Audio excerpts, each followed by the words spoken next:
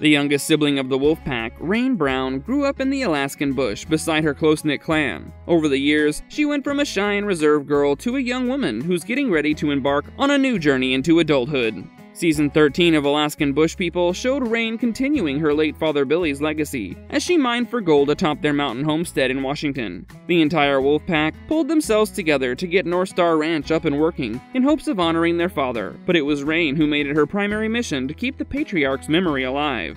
On her father's second death anniversary, the Discovery Channel star took to Instagram and expressed her desire to help others suffering from a seizure through her cameo earnings. As many of you know, February was the month my sweet daddy left this world, so for the last weekend of February, I want to donate a fair percentage of proceedings to seizure research, she wrote. The reality star further added, "The rest will fund the ranch. Hopefully, together we can make the world a brighter place." Rain's top priority has always been her family, which was also evident from the fact that she went out of her way to support and care for her sister, Birdie, who needed to undergo surgery to remove precancerous tumors from her body. In the last season of Alaskan Bush People, Rain decided that she wanted to accompany her sister to Alaska for the procedure. On their family boat, Integrity, she threw up, causing a lot of concern among her family members and fans. She broke down after she piloted the boat, as it was the first time she was navigating it since her dad's passing.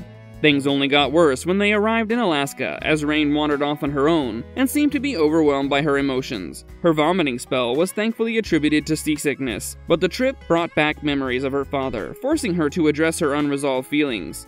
Rain then sought professional help, which was met with unanimous support from her family. Her mother, Amy, revealed that losing Billy took a heavy toll on her, as she felt a big part of her had died too, and she wasn't coping well. "I'm proud of Rainey for pacing this situation. She didn't ever really grieve. There are some things we have to do alone," the matriarch said.